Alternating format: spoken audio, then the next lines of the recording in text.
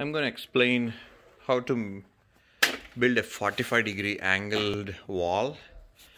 So initially, like, you have a 90-degree cut there. I'm trying to build a bathroom out there, and I need to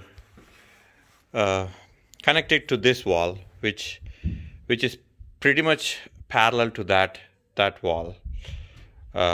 So I need a 45-degree angle, and then I need to close down this.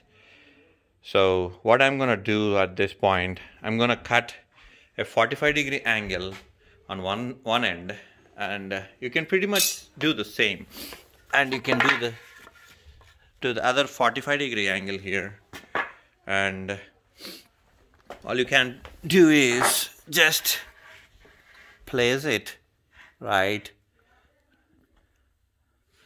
there, and this one we can reuse this so that we can connect it to that wall.